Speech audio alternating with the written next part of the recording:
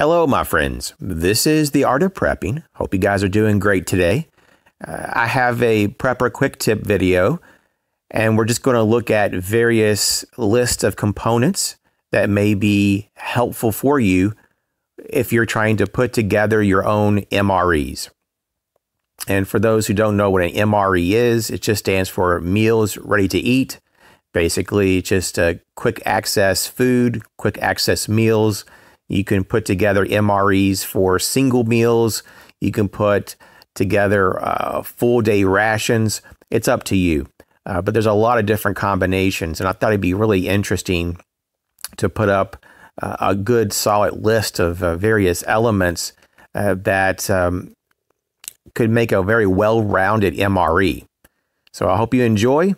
Thanks for watching. Catch you later.